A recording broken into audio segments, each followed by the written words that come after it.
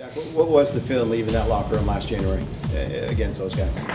You just want to piss me off going into this week, and I appreciate that. I do, actually. Dallas Cowboys, San Francisco 49ers. Honor taking the field with you guys, man. This is a special team. Sunday Night Football, oh mama. Just understand it's a team that if we want to get to where we get, we've got to play them again come playoffs. So looking forward to the matchup. Niners defense, tied for the third fewest points per game allowed.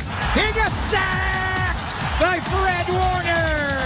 Cowboys D, the fewest points per game allowed while pretending they're the offense over and over again. Jones just can't find, comes back across the field. This time he pays the price. Deron Bland, pick six. Dallas's offense aided by that D, fourth most points per game. Here's Prescott looking to throw a fade for CeeDee Lamb. He's got it.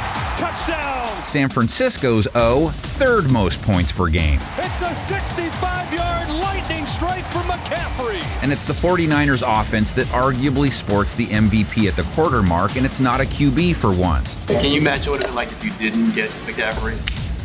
No, don't ever say that. Monster matchup number one to dissect, McCaffrey versus Dallas's stout run defense. Touchdowns are a lot of fun, so hopefully we can keep it rolling. 49ers offense is loaded with stars, but the table setter to it all, the CMC Music Factory. Yeah, he's a freak. He's the thing making Dan Quinn go, The swing to McCaffrey, use check blocking out front. Oh, a hurdle for McCaffrey. Leaping his way for the touchdown.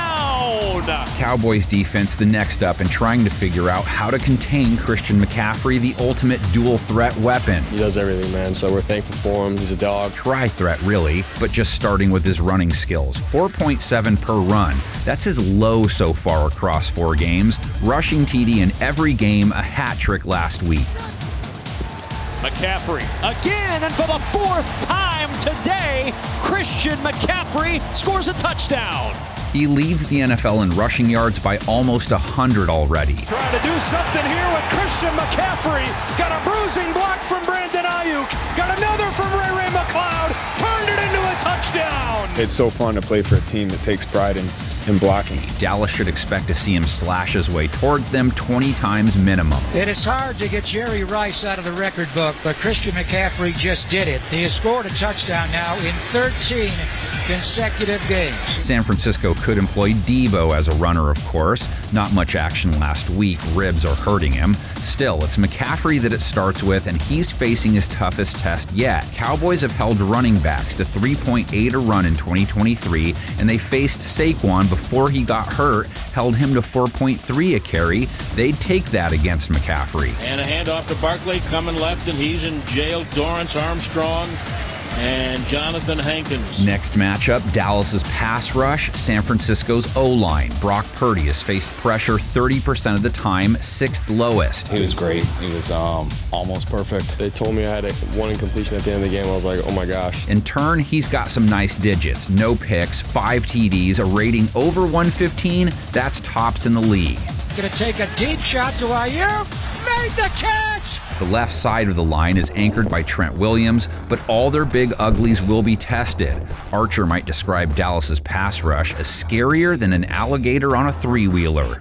Defense really set the table, with the takeaways and the field position. DeMarcus Lawrence comes off the right edge most of the time, and even though Micah Parsons moves around, he'll test himself against Williams at times. That's a squanchy party if I've ever seen one. Here comes a 5-man rush, and Zappy's in trouble. Sam Williams takes him down. Niners line also dealing with Dorrance Armstrong, Osio Odigizua, Sam Williams, Dante Fowler, not Dexter though, 2nd highest sack rate, 14 bags in 4 games, highest pressure rate in the league. Pressure coming, he's in trouble, Fowler coming, ball is loose, Van Der Esch picks it up, touchdown Dallas! Balls in the air, Cowboys have held QBs to the lowest rate in the league, 2nd fewest passing yards per game, 3rd lowest completion percentage allowed. Intercepted, Deron Bland, call the house. Hello, house.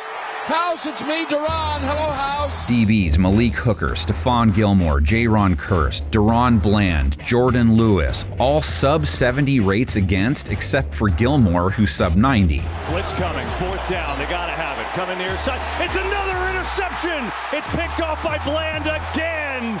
Cowboys have not been hurt by any position group. San Francisco fans point to the fact Dallas has faced both New York teams, Arizona and New England. None have a group like theirs. Samuel's ribs limited him last week, but we all know what he can do. Tight end George Kittle only got 1 look last week. Greg was probably better. Why are you following me around? Is it because I'm cute? But no explainer needed for his potential. I thought so. Their CMC, 7 catches, 70 yards, and a score versus Arizona. And the star last week, Brandon Ayuk, who blew up for 148 yards in his return from injury. Going deep for Ayuk and a fingertip grab inside the 25. So now you get to Dallas's O-face. It hasn't shined as consistently as San Francisco's, but they have Dak Prescott coming in off a triple-digit rate game, no picks, over 260 passing yards. Here's Prescott looking to throw a fade for CeeDee Lamb. He's got it. Touchdown, Dallas. Good to get a receiver a touchdown. A lot of good comes from it, and a lot of great comes from it when you win a game 38-3. Prescott has ping-ponged 100-plus rate games with 70s rate games, so he has to shed the odd week curse, which won't be easy against San Francisco due to their front. Our D-line gets a one-on-one, and the quarterback's not getting rid of it quick. There's a good chance he's going down. Dobbs under pressure, though, and he's sacked. Javon Hargrave. It's dangerous. Like Parsons, Nick Bosa didn't have a sack last week, only has 1 for the year. Still, San Francisco has pressured QBs over 40% of dropbacks while only blitzing 22% of the time. Daniel Jones back, gets hit, and he is sacked by the grave digger. Bosa has Javon Hargrave and defensive end Drake Jackson helping pick up the slack. Each guy has 3 sacks. Pickett in trouble again and sacked again. Drake Jackson with a 3-sack day. Battle in the trenches will be beefy on this side too. Prescott has faced pressure less than 30% of his dropbacks. That's one of the lowest as well. Prescott's got a lot of time. Can't find it. And now a man is open. It's Gallup wide open. He leans on CeeDee Lamb, of course, most games anyway. Lamb scored week 4. Up in the air, caught it, end zone, CeeDee Lamb. Michael Gallup, 60 yards versus New England, 60-plus back-to-back weeks. Wide receiver Jalen Tolbert had 50-plus versus the Pats. Jake Ferguson, the tight end, led the team in targets last week with 7, caught all of them for 77 yards.